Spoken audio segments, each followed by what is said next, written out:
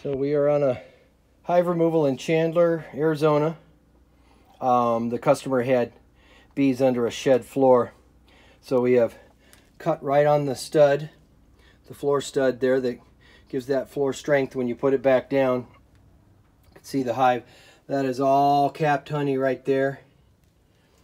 And right there too, I'm going to guess probably maybe a good 75-pound hive. That is all. Majority of that you see is the brood chamber. That is where the eggs and the larvae are getting ready to hatch out. And then we'll go to the next step. But big hive, monster hive. So we've got the hive cleaned out. That's the second bucket right there, a total of about 100 pounds.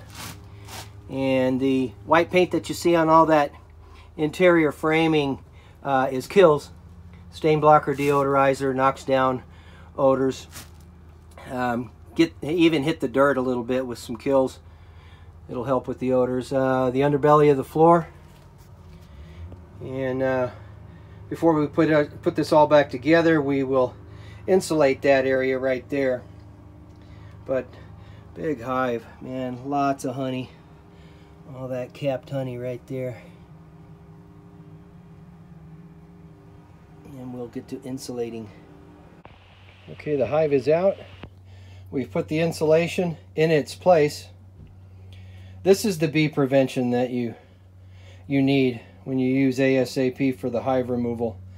And the reason I say bee prevention, bees cannot nest in a location that is already occupied, and that's what the insulation does. Before you put the floor back down, we're going to make sure that that entire space is filled with fiberglass insulation.